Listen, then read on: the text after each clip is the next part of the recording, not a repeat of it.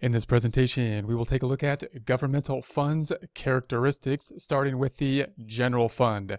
This is going to be the most important fund. Every type of fund accounting is going to have a general fund, only one general fund. It's going to be the most important type of fund that we have. Other types of funds we're going to apply as needed. We may have multiple other different types of funds, but any type of governmental accounting, any type of fund accounting will have a general fund and only one general fund. That's the first one we want to get a hold of, get a grasp of, compare and contrast the general fund and the government-wide type of activities.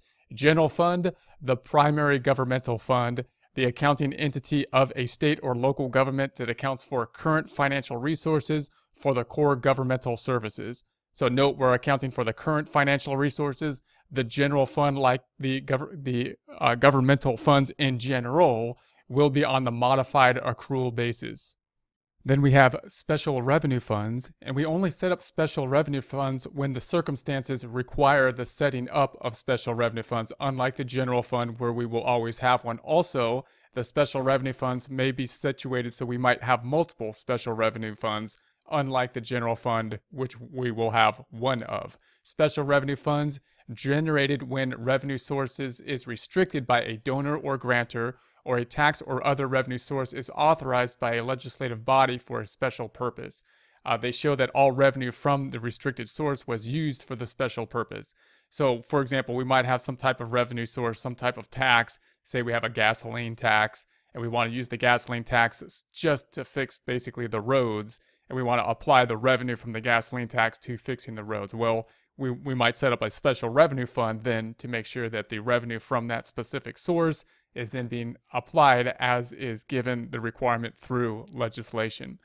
Government funds include the general fund, the major fund, special revenue funds, which we've just spoken of, the debt service fund, so we may have to set up debt service funds depending on the circumstances to help finance or track the long-term debts such as bonds payable, capital projects funds. We may set up capital projects funds if we have capital projects where we want to track the revenue, the sources of revenue, and the expenditures related to usually large projects. When you hear capital projects, you're thinking something like building a building, building a library, building a fountain or something, building like a bridge or something like that. And we want to basically track this information. Note then, again, we could have multiple capital projects at one time, multiple capital projects funds in order to track those capital projects, as opposed to the general fund where we have one. We also might have no capital project fund, as opposed to the general fund where we will always have one and only one. Then we have the permanent funds, and that would be a situation only happening if we have a situation where we have a need for a permanent fund. What would that be like? Well, what if someone gave money, donated money, but they can only use the interest on the money or something like that, or situations such as that? Well, then the principle of the fund of the funds are permanent. They have to be held down forever, and the interest would then be applied as was given the constraints of whatever the interest will be given for. Then we would have to set up a permanent fund in order to track the principal and then apply the interest or revenue as directed. The fund accounting equation. The fund accounting equation is in essence the same as the normal type of accounting equation that we've thought of: assets equal liabilities plus equity. But remember that you can reformat the normal accounting equation from assets equal liabilities plus equity to assets minus liabilities equals equity. That then emphasizing the balance of the equation. In other words, it's emphasizing how much the assets are greater than the liabilities, or the assets minus liabilities, or the book value, in essence, of the organization, the value in terms of financial dollars of the organization. The fund accounting is going to be a little bit more complicated than that, but those general categories are going to be the same general categories. We're going to have the current assets. Note that when we're talking about governmental funds, we typically are talking about current activity, and therefore we have the current assets. Usually when we see a balance sheet for governmental funds, we don't see any breakout of current versus long-term because we're focusing in on the current activities, the current flows.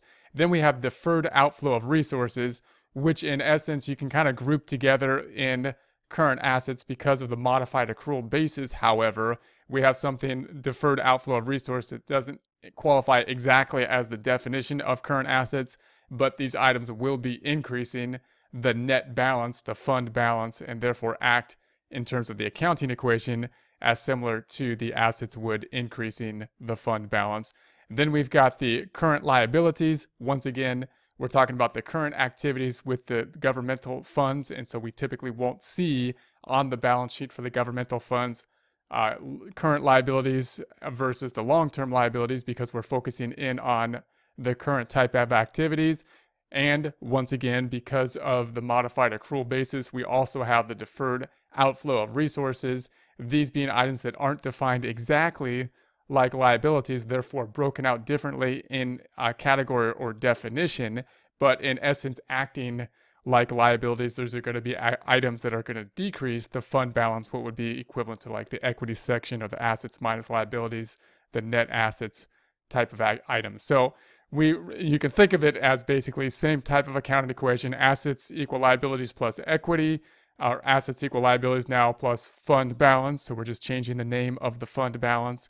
Then we're going to reformat the accounting equation to assets minus liabilities equal, instead of equity, fund balance.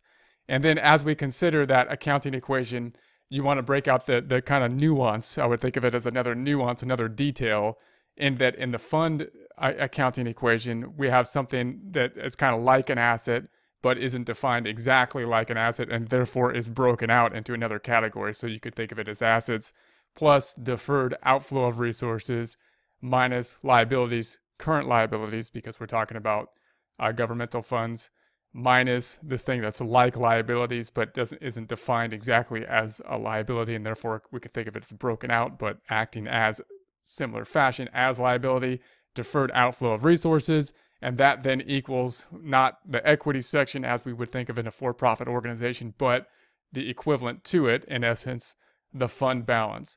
So note that this fund balance term, assets minus liabilities equaling this section, is something that's going to confuse people oftentimes, because depending on what types of financials you're reading, obviously we have equity section for a for-profit organization. It could be referred to as fund balance. You can refer to it as net assets.